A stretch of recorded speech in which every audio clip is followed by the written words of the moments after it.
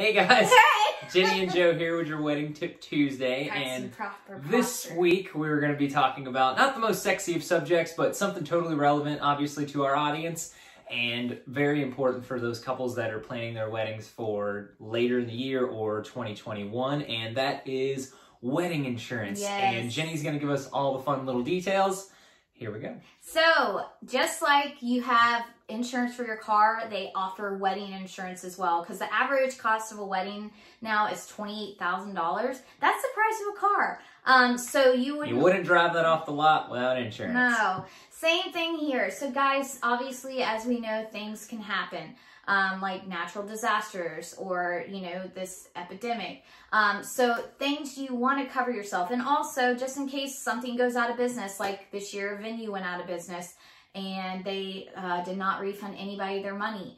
This protects you from that. So definitely look into it. Believe it or not, it's just cheap as $160 with no deductible. That's insane. So it is totally worth it to get this.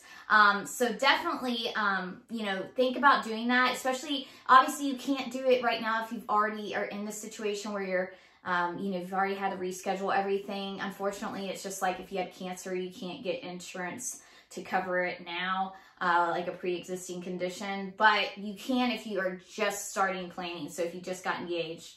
But yeah, so if you are interested in learning more, we're going to attach a PDF on our Facebook page.